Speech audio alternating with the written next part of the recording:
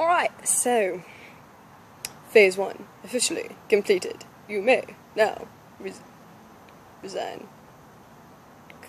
Move on to phase 2 of the experiment. So I proved in the first one it was all about, basically, is suicide a higher thinking form of the body, of self-evolution? Does eating fast food make you, or your body, want you to kill it for the sake of making us a better species as humans, you know, which want to get rid of you and progress as superior beings of the genetic line?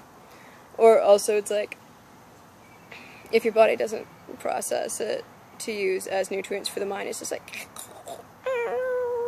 or it makes sounds, I don't even know, because I don't have headphones for inside my body, and even then I don't know if I would recognize the sounds, like maybe intuitively, but I'm just not tuning into that frequency. Okay, so phase 2, I think, will be about what is still, like, hard and inconquerable and all that stuff, even when on, like, a good diet. Well, it's been the best diet for me, which is the keto one, which is, I've explained it before, you can go find that, it's annoying to explain.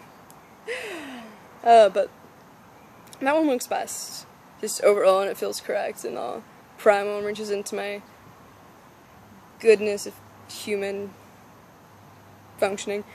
But I've noticed that emotions are actually almost more raw and intense, especially anger, and I bet the other ones are too. Anger is just what I'm noticing, because in my biased type of hopeful, dreaming thinking, I was like, oh, I'll never be angry again if I'm on the right foods. Anger must all just be an evolution of wanting us to kill us. No, you get angry. Like today, I went to go see Minions, and the way that they used a new concept in every single old cliche to make a movie was actually infuriating. And then at the very end, the only thing that saved it was using where it was a new concept by bringing Despicable back, and that rant is on my blog if you want to go read it. It's an intense rant.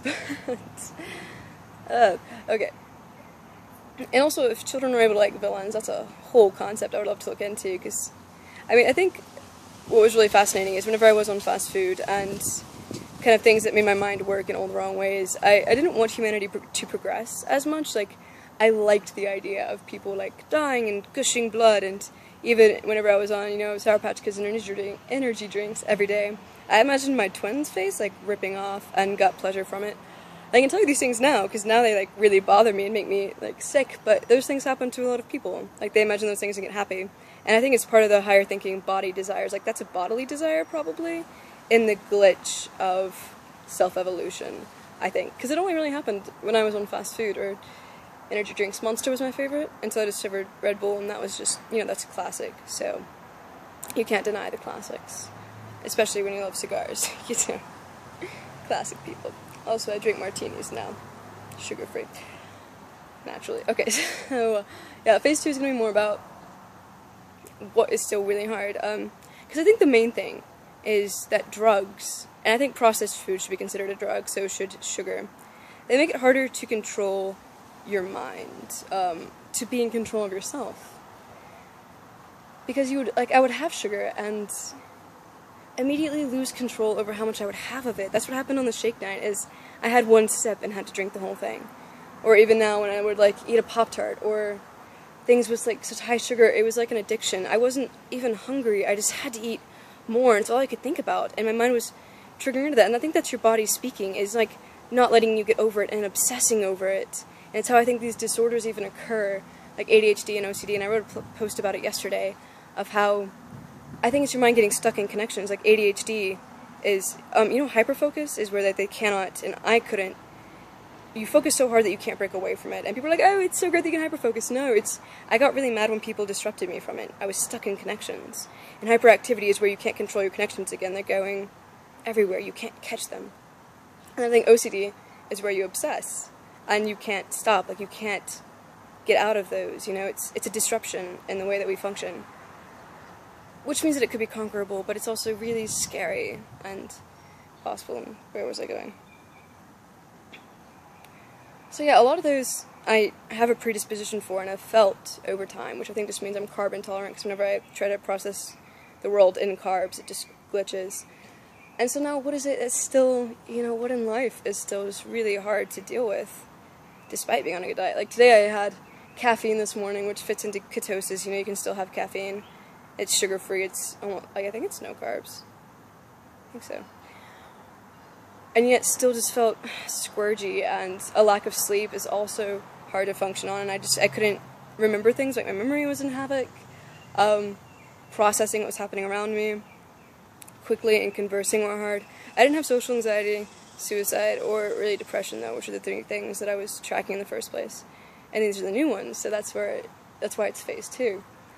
And then I had alcohol at the Draft House, which was just like a Chilton with no sugar, but it was still alcohol, and that just caused this disruption to where I couldn't handle the fact that my twin has moved in, and then I have no solitude. Like it was really hard to conquer, and I wanted to escape. Like I felt trapped initially, like an animal trapped inside of a corner, and then felt the flight or fight response. Like, and it was flight, which usually I'm a fight, or sometimes a flight. It's kind of 50-50, honestly.